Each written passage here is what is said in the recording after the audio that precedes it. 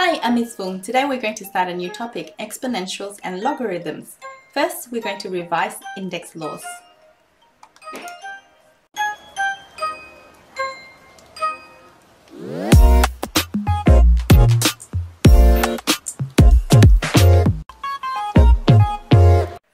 Let me start by clarifying something.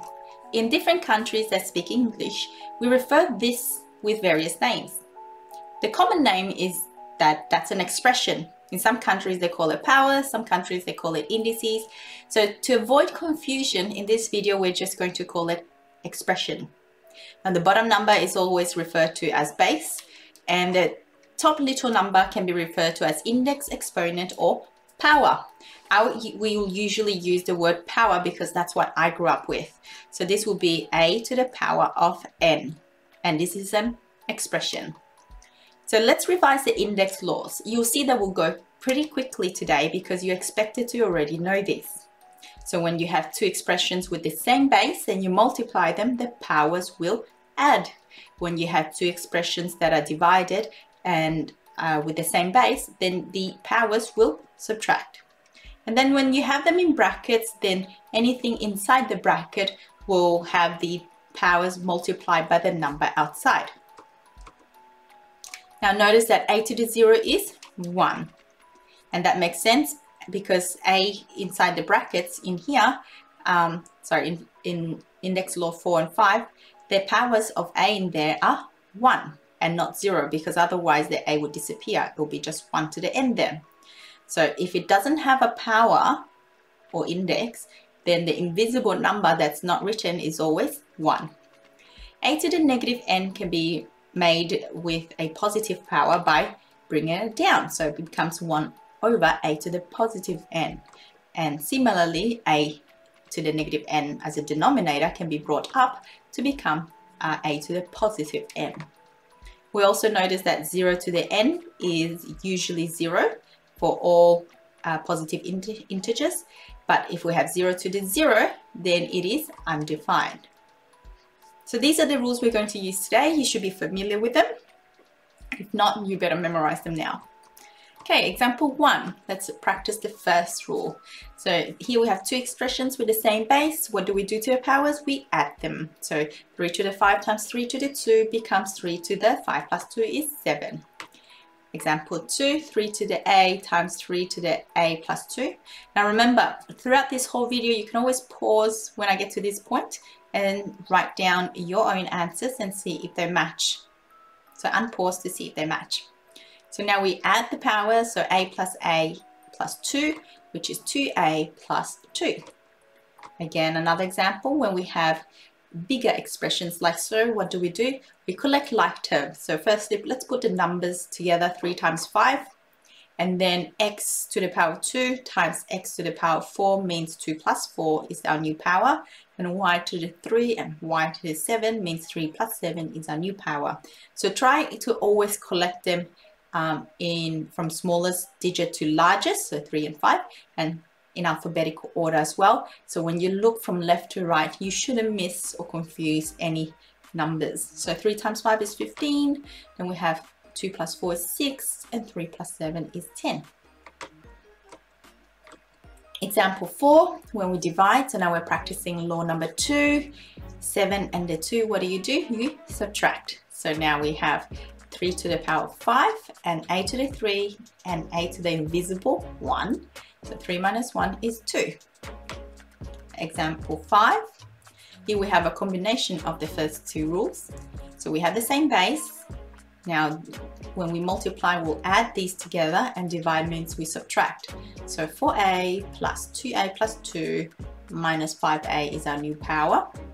So now we have 4a plus 2 is a 6 minus 5 is just a plus the 2 over there. Example 6, again we're going to put the numbers first and then alphabetical order, so 10 over 5, and we have x to the 4 plus 2 minus the invisible 1, see, 4 plus 2 minus 1, and then we have y to the 3 plus the invisible 1 minus 2. So 10 over 5 is just 2, 4 plus 2 is 6 minus 1 is 5, and 3 plus 1 is 4, minus 2 is 2. Example 7, 7 to the negative 2. That we can write as 1 over 7 squared. That's like that rule over there. And that is the same as 1 over 49. Example 8, what about when we have a fraction? So 1 will have the negative 2 as a power, and 3 will have the negative 2 as a power. And 3 to the negative 2 is the same as, bring it to the top, 3 to the positive 2. Or in other words, 9.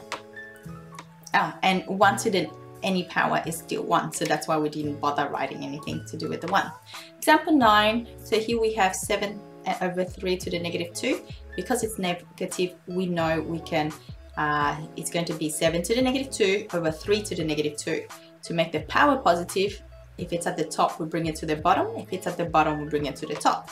So now we have 3 squared at the top and 7 squared at the bottom. So that becomes 9 over 49.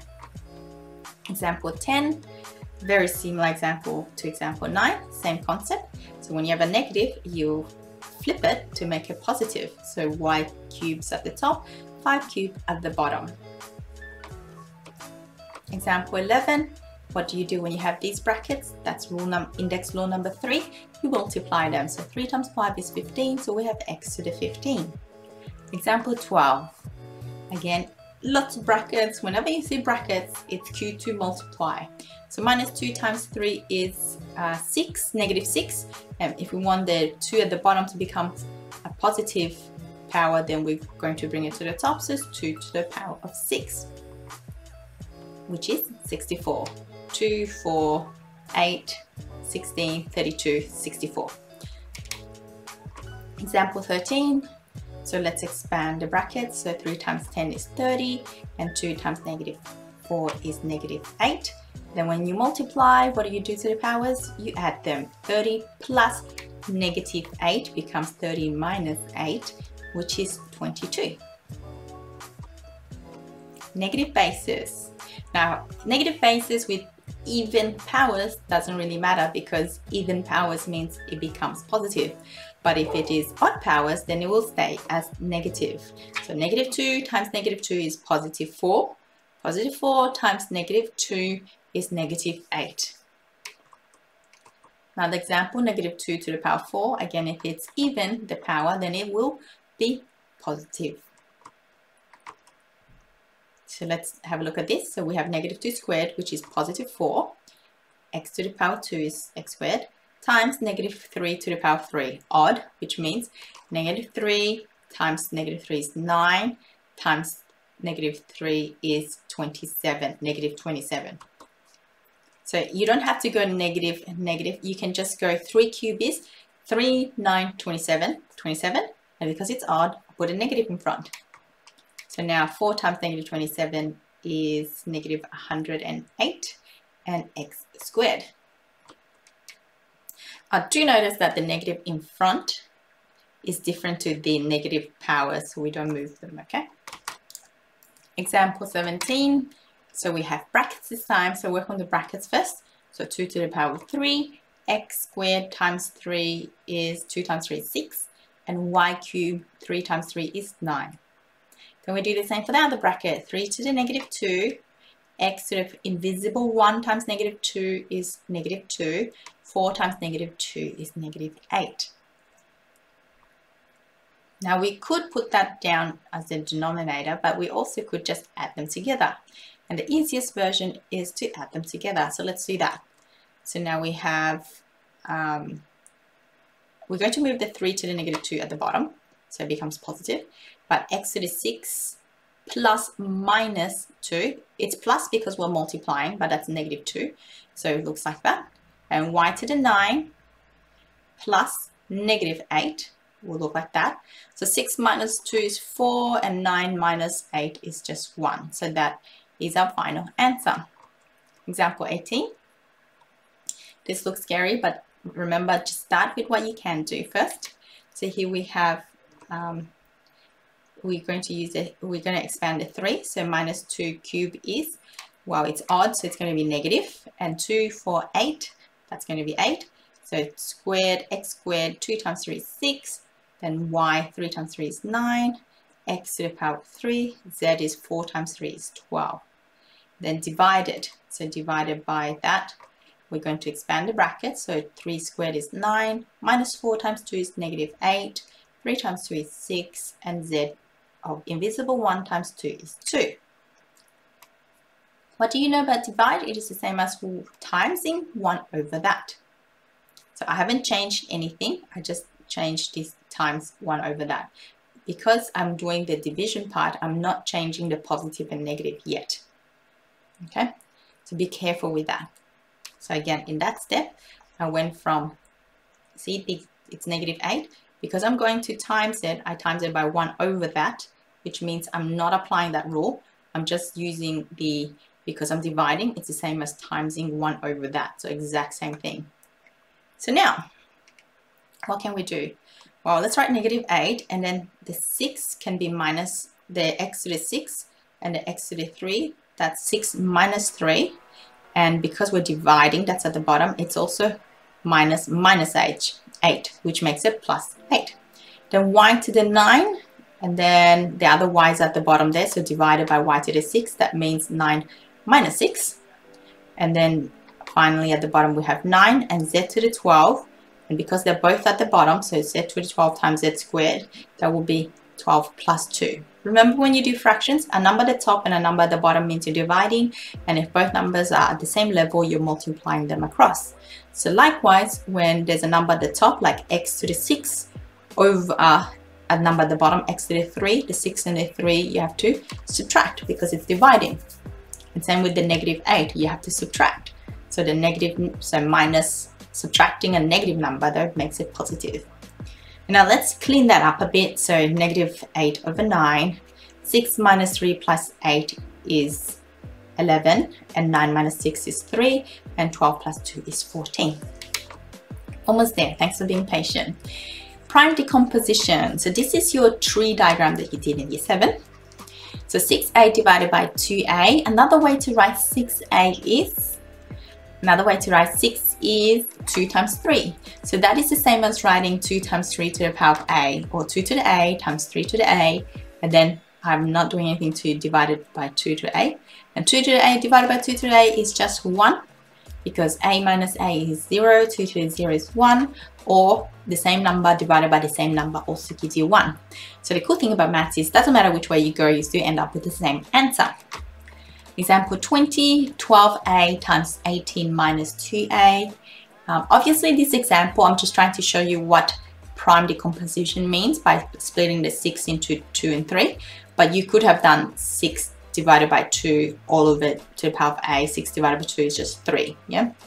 But now that we can see the method of breaking the 6a into 2 times 3a, 2a and 3a, we can apply that to something a bit more challenging. So how do you write 12? 12 is 3 times 4, and 4 is can be written as 2 times 2. So it'll be 2 squared times 3. See, 4 times 3 is 12. How do you write 18? Well, 18 is 2 times 9, and 9 can be written as 3 to the power of 2. So 2 times 3 squared. So these are prime numbers. So see, I've done the 12 becomes that, 18 becomes that. Now I expand the powers. So 2a, 3 to invisible 1 times a is a, and then minus 2a. And now that we're multiplying, what do you do to the powers? You add. So 2a plus minus 2a is 0. 3a plus minus 4a is, well, a minus 4a is minus 3a. That's just 1, so the answer is 1 over, because we want that power to be positive, 3 to the power of 3a. Example 21, almost there. Let's try this one. Again, we can see the 6 and 8 can be broken down. So let's do that. The 6 is 2 times 3. Now I'm going to expand the a straight away without using brackets. Hope you're okay with that. And likewise, 8 is 2, 4, 8. 2 to the power of 3, so 2 to the power of 3a. And I just copy that bit out. Now we're going to write them out. Again, always start with the smallest to the largest, and always in alphabetical order. So I started with the 2. So 2a divided by 2 to the 3a would mean a minus the 3a. Now we do the 3 to the 2a plus a minus a. So in other words, 2 to the minus 2a and 3 to the 2a. And again, that's a negative power, so what do? We use that and bring it to the bottom. And you can always use brackets if they have the same power to neaten things up. Okay, thank you for watching and being so patient. You might want to try all these examples again because you should be able to do them just a little bit faster as I verbally went through them. Thanks for watching and I'll see you next time. Bye.